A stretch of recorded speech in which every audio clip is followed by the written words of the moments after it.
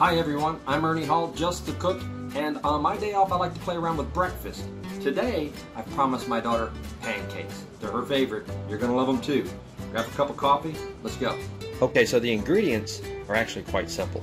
There's 1 cup of flour, 1 cup of milk, 2 teaspoons of baking powder, about a half a teaspoon of salt, 3 tablespoons of sugar, 3 tablespoons of butter, and 1 whisked up egg. Okay, so when you're making pancakes, always remember to add the dry ingredients first, and have fun with it. Okay, so if you're new to making pancakes or to baking in general, when you open the lid of the baking powder, there's a little edge right here. That edge is going to help you. Just reach in, scoop it, drag it across the top. Look at there. Perfect. Alrighty then, the first thing we're going to add is the flour. Remember, we're going to keep all the dry ingredients together first. So there's 1 cup of flour, here's 2 teaspoons of baking powder, half a teaspoon of salt, there we go, and 3 tablespoons of sugar. Kind of doesn't really want to come out of there right now. There we go. What I'm going to do is take a fork and I'm going to whisk it all together.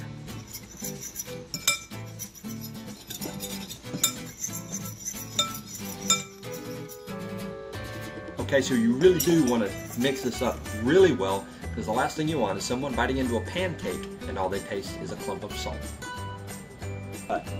Okay, so here I have 3 tablespoons of melted butter, and here I've got that whisked up egg. So how do we keep this from turning into scrambled eggs? Because we know that butter's hot. Okay, so what I'm going to do is simply put the 1 cup of milk into this container. And now I'm going to put the warm butter in with the milk. And I'm going to give that a toss. Okay, so now the temperature of the butter has changed because it went into the cold milk. So now it is safe to add the eggs.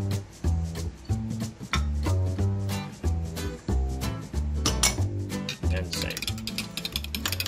And now we're simply going to add the wet mixture to the dry.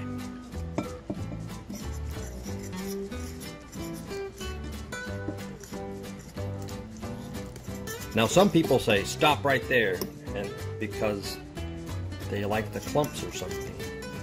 I don't know. I don't like it that way. I like to stir it up.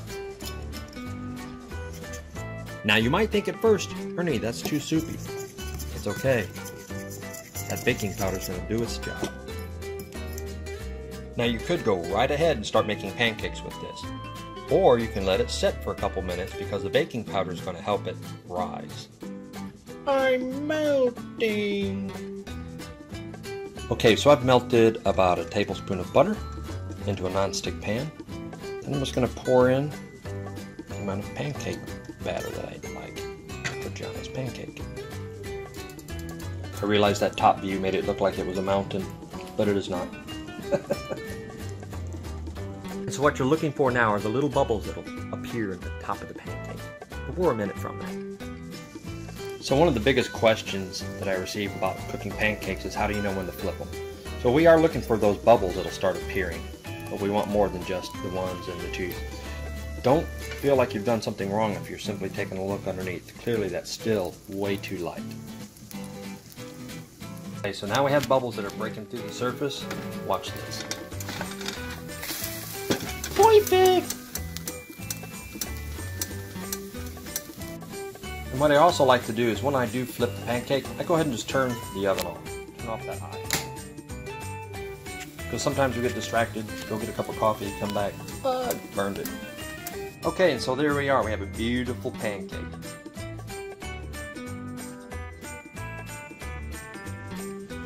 So what I like to do, because Gianna's not going to sit there and whoop that pancake down. She's going to take her time, play a video game, watch some TV. So I like to cut it into cubes for her. And then, to help keep it warm, put it in a bowl. The shape of the bowl is simply going to help the pancake stay warmer longer. And there we have it, pancakes in a bowl. Can't beat that. I'm Ernie Hall, you're watching Just the Cook. thank you for taking your time to watch our video. If you liked it, give us a thumbs up. Click the subscribe button down below. Check out some of our other videos. Let's see here. Look at that. Look how fluffy. Tremendous butter flavor. Nice and airy. Love that to death. I guess I'm supposed to go wake up Gianna now.